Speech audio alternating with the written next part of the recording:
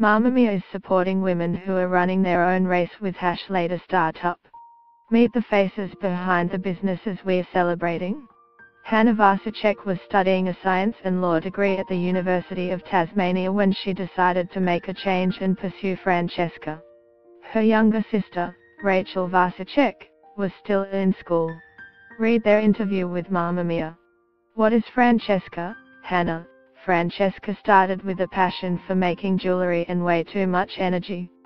Rachel and I grew up in a small beach town in New South Wales and there was not a lot to do over winter.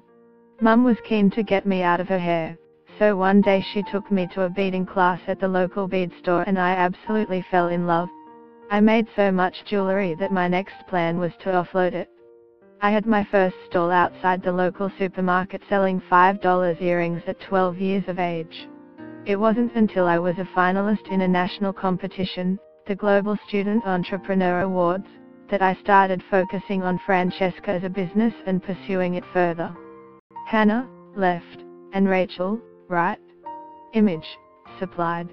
What were you doing before you went into business for yourself? Hannah, I was 16 when my first business, Handmade by Hannah, launched. But before launching Francesca I was studying full-time at university. Rachel, I was still at school during the early days of Francesca. I always remember procrastinating with Hannah after school and working in the shop on the weekends. What made you want to start your own business? Hannah, I loved that I could make something beautiful out of nothing and sell directly to my customers. The create and sell process had me completely hooked from the beginning. From an early age we were business-oriented. I was selling lolas on the school bus. Rachel, when I was younger I had an obsession with buttons.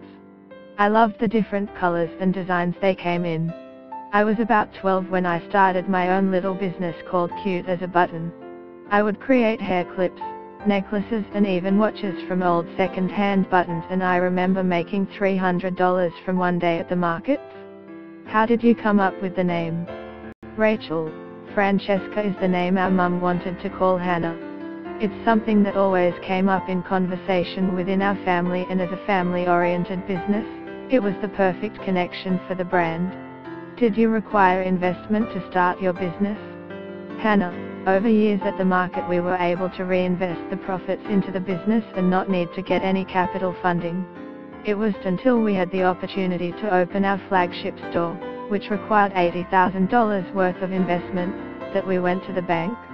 We were initially knocked back from our loan but had an amazing bank manager who made it happen. What's the single best piece of advice you got? Hannah, if it doest work, then try again. Rachel, routine plus habit equals freedom and energy. Save energy and be efficient to achieve maximum outcomes from your day, said by Krista.